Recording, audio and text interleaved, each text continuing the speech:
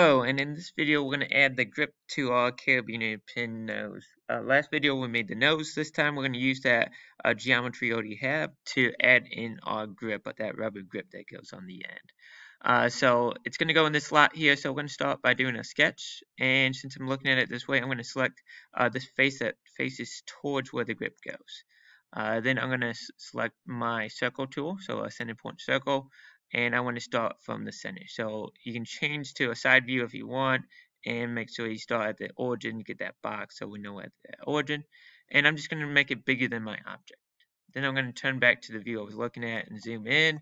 And we're going to dimension, and we're going to go from that inner circle where the grid starts to go up to the outer where my grip is, and we measure with our dial caliper, and we got about 0.05 for that thickness. I'm going to finish that sketch, and then I'm going to turn my object and do the same thing on this end of the grip.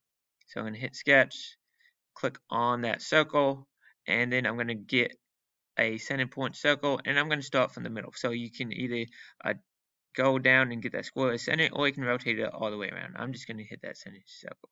Then I'm going to again go up outside my object, so I can then dimension from the inner circle to the outer one and get a distance of 0.05. So set that as 0.05 and hit our green check to accept.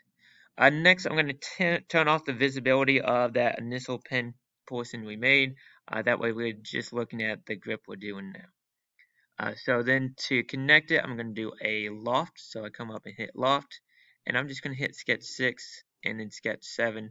Make sure I get the right components.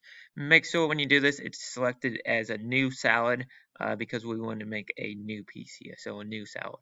So I hit green check to accept, and that gives us that new solid piece.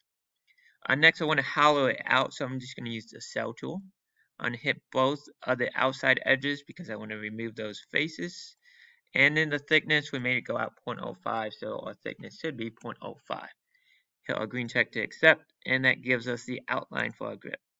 Next, we need to add in the indentations. The indentations are an elliptical shape. To do this, first I'm going to just create a new plane. So I'm going to hit plane. I'm going to select this front plane, and it defaults to 1. As long as it's in front of the object, that's fine. So right now 1's way in front, so that's perfectly fine. I could have it right here and it'd be fine, or way, way far out and it'd be okay.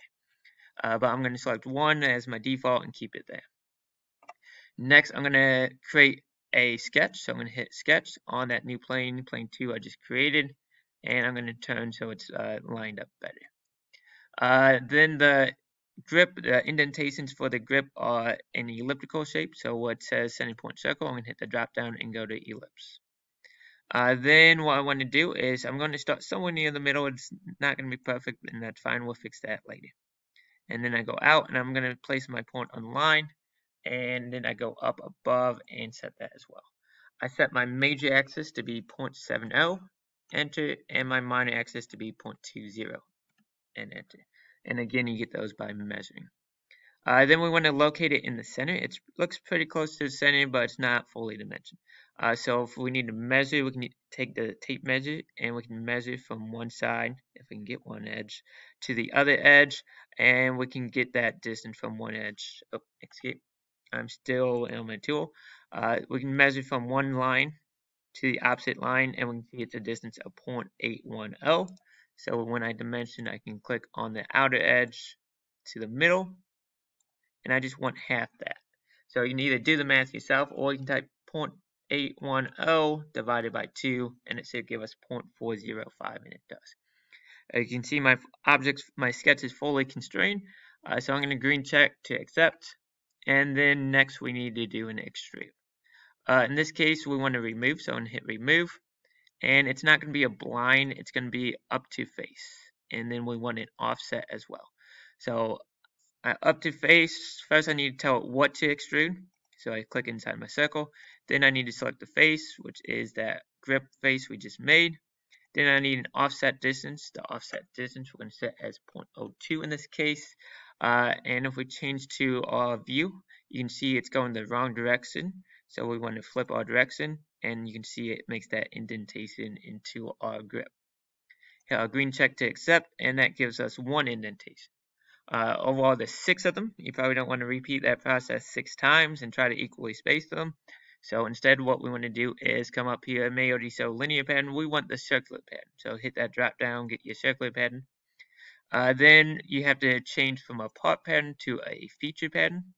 And I'm going to hit Extrude 3 because that's what I want to repeat around. And then I have to select my axis up pattern, which is just going to be any of those circles. How many of them, the instant count is how many there are, and there's 6 of them and 360 degrees because I want it to go all the way around. Hit enter, and that makes those indentations for us. Green check to accept. I'll turn my pen visibility back on, and this time I want to rename my part. So rename, this is my grip, so I'm going to name it grip. And we want to change our color, so I'm going to right click and edit appearance.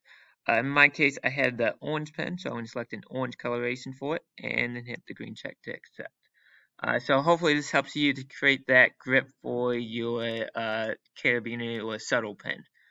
Thank you, and good luck.